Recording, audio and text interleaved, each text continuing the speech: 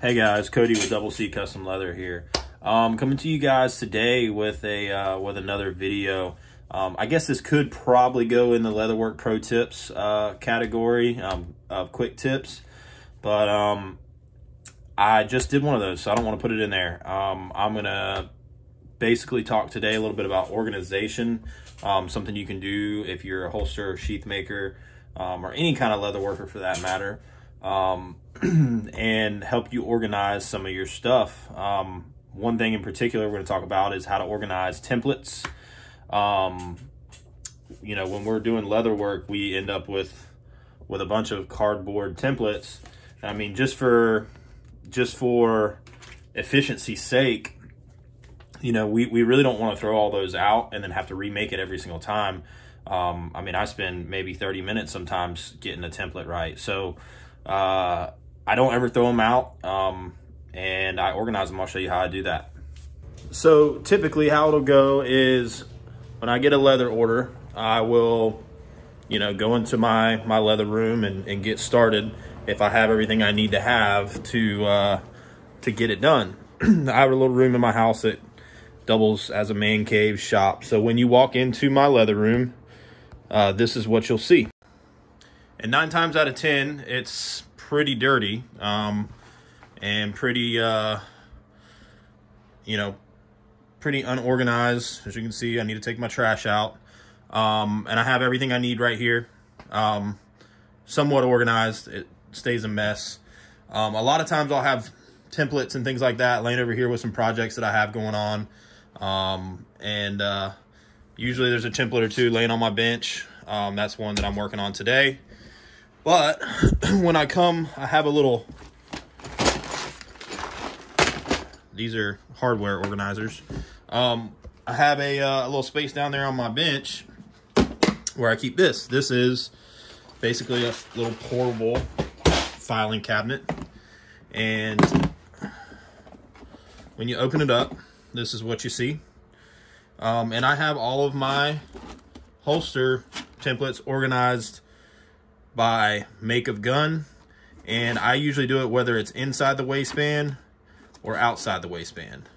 So you see I have, you know, I have Kel-Tec, Car, HK. Heritage is a revolver brand that I do a lot of.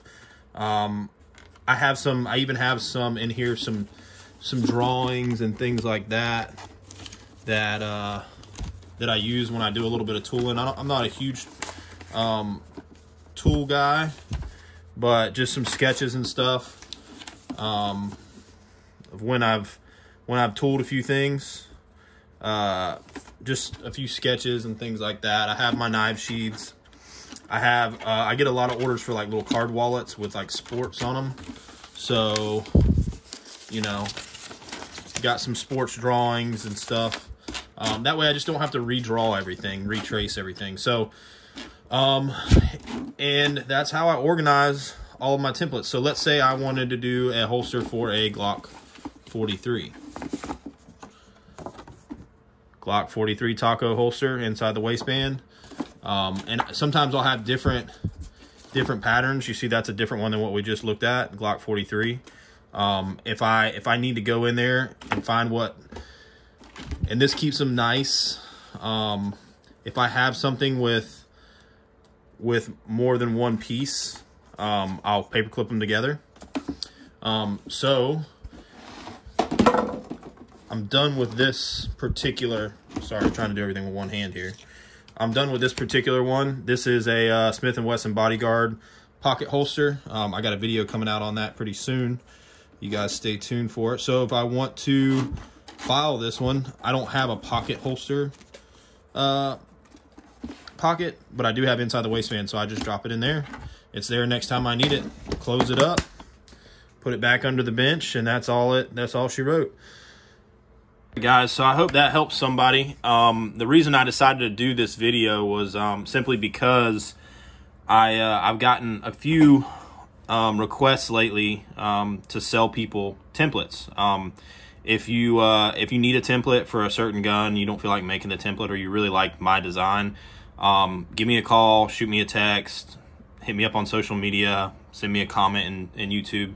and I'll send you a template out to where you are. I usually only charge like maybe 15 to 20 bucks for a template. So if it's something that you struggle with making a template or getting something right, give me a call. I'll send you something out, and you can get started and start cutting out leather.